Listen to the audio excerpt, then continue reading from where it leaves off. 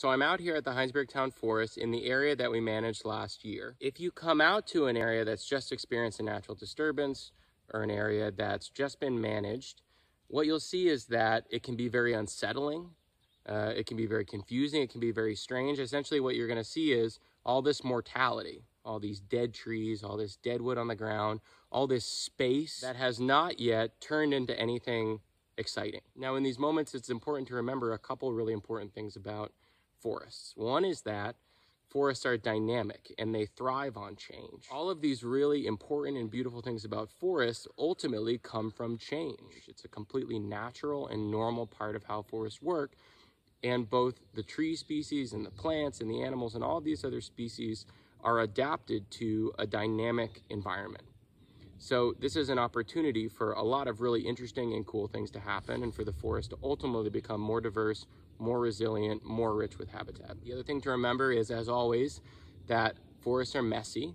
And so if it looks messy to you, just know that that's completely normal and that a lot of those components that actually look messy, those dead trees on the ground, gaps in the forest canopy, diversity of different sizes and ages of trees, all of those things are actually things that are really important to forest health and to habitats for all of our native critters and also our native plants. The last thing to remember is that forests respond to disturbances relatively slowly.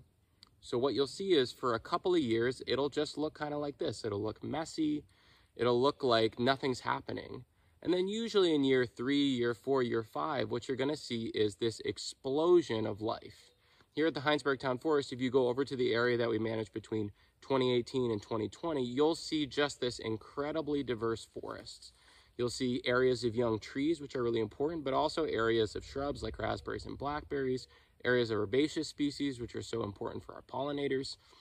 Just this really interesting and dynamic and diverse response to that disturbance. As you go into an area that's experienced a disturbance, whether that disturbance is natural, like a windstorm, or if it's human caused, you just need to remember that that response takes time and that the true expression and the value of whatever happened in the forest won't really be realized for years and years. It's a frustrating thing about forests that we don't get that immediate gratification.